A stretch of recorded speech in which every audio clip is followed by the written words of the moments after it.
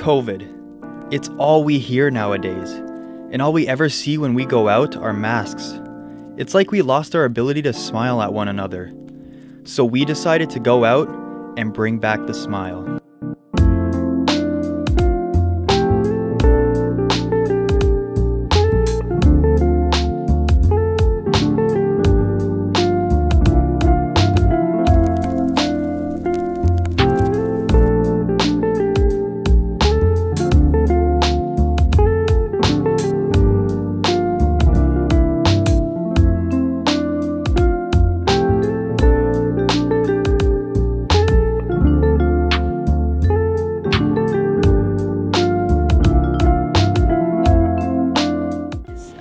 I lost my job. I haven't been working for almost a year. Of course, I'm working in the restaurant industry, so it's really hit restaurants really hard. So yeah, it's put a big damper on finances and also mental health too. It's hard, it's isolating, and it's lonely. My relationships with my friends are challenging. My relationships with my family is challenging. So I think it's tough being a young student in the pandemic. Draining. It's drained us completely. My husband's in a nursing home. He's been in there for a while. It's been hell on earth. Well, I have a very extensive social life, dance and different clubs and groups that I belong to, and it's really hampered my sociability. It can be very depressing at times. You hear a lot of seniors going through depression, and not being out there in the public and talking and dancing with people has really changed my mentality somewhat. There is a strain. My son should have started kindergarten this year, and we decided to keep him home and homeschool, and my husband's been working at home for a year, where previous to that he was traveling like 2 or 3 weeks out of 4. We miss our family and our friends, and going to restaurants and being social. Those things are a big part of our healthy lives. I live in a seniors building, and there's people in there's 51 apartments. There's people there I haven't seen for over a year because they just don't come out through health regulations and health issues that they have. No, I find it very, very difficult, to be truthful. Oh, like you think of all the things that you got to do when you were in school that they've missed out on, and it's been a year, right? When it happened last March, you know, I thought, oh, by September we'll be back to normal, and here we are 6 months after that. And we don't even know when the end is in sight because they've already started talking about a 4th wave, and we're not even through the 3rd wave, right? It's definitely changed things. I mean, I'm a teacher, so with the masks in school, not being able to recognize the grade 9 students all year long, you really can't, you don't have that facial expression. They can't see you as a teacher, so just career-wise, it's definitely influenced me that way, 100%. Well, it's affected me in the sense that I don't get to see my family and friends, and that's what I miss the most. Yeah, I could still get out and go for lovely walks and whatever, but I can't hug my family and my friends, and that's the biggest thing. Well, my family live in Montreal, so the last time I saw them was probably over a year ago now, yeah. We've got family here too, and I haven't seen them since Christmas.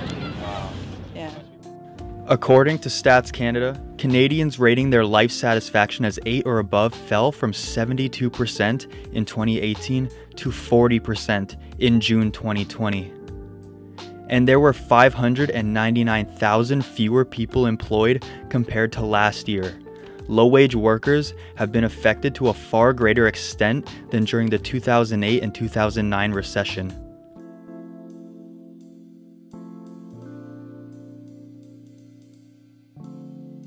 Yeah, we've been doing some meditation and things like that. Online, yeah, so that's been a little bit what we do, but we have each other. You stay in your bubble and you keep each other going. We try to get out and make the best of it, get some fresh air, and keep smiling. We're all good friends. We come out here, we meet with one another. Things like this are going to happen, and they'll continue happening. You've just got to play for the best. Everybody is not going to be hurt by it in the long run. I feel sorry for those that are, but generally speaking, life goes on, and you make the best of it. If you've got a family around you, that's It's a big plus. I rely on reaching out to my friends and family, FaceTime and Zoom calls. I like to go outside. It's beautiful out. It's so nice that spring and summer is coming up. I think that'll have a really positive effect on everybody. And yeah, just checking in with everybody. Playing a lot more video games than I usually do, that's for sure. A lot more board games. We've been kind of trying to find more things we can do. A lot of Zoom kind of trivia, bar, happy hour things that are, you know, get some friends on the Google Meet. Oh, I'm really into Witcher 3. That one's been a heavy rotation for me. The consoles, man. The game. Gaming, eh? Yeah, I mean, what is it called? Easy to talk to my friends. Just get in the party, get in a call. Yeah. Just talk with them through that. If you let yourself go, man, you're a wreck. So look at the positive sides of life. For anybody, I think we have to look at the positive side, because if you're negative, it's going to bring you down. So yeah, just stay positive. It's going to be over, and we'll be out dancing on the streets again, hopefully. Oh, it's the kids. If we didn't have the kids, it would have been it would have been a lot harder for us. Yeah, they don't notice it as much as we do, and that brings us up, fills our cup right up. So. I get to see these guys, you know, every time I want a coffee. Commute's a lot better just going up the stairs and whatnot. Go for walks, get in nature. You know, if you don't have a dog, borrow a dog. Take your neighbor's dog for a walk. Yeah. Small businesses have taken a major hit as a result of COVID-19. Even successful businesses like the Charcoal Pit, a Burlington staple since 1969, is dealing with the changes COVID has brought. During the first few weeks of the pandemic, business really just took a dive. We were all very concerned, you know. At the start, there was the benefits going out, CERB and everything else. We were wondering what our future plan is going to be. So we took the initiative, we took a step. Before, we only had Skip the Dishes or phone pickup as a platform. Then we decided to introduce Uber Eats, DoorDash, online ordering. And what comes with that as well is we have no more dine-in seating. As you can see, we have tape around the tables. We have the square for our social distancing.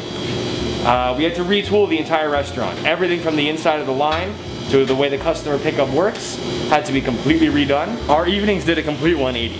Before, it was a very lively experience, you could say. We had everybody come in at about 2 o'clock in the morning, and the building was just erupting with people. The environment was second to none. We've all come a lot closer. We've worked a lot harder. We've done a lot more. We've had to become more regimented in our sanitation, in checking, making sure everyone's health is in order.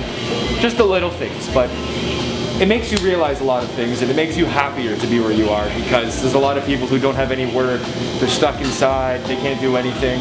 So we're just happy to play our small part, provide that little sense of normalcy to the people during these times. What I've noticed is the community here is very adamant in supporting local businesses, and that makes me absolutely happy to hear, because many of these franchises will survive regardless of the consequences.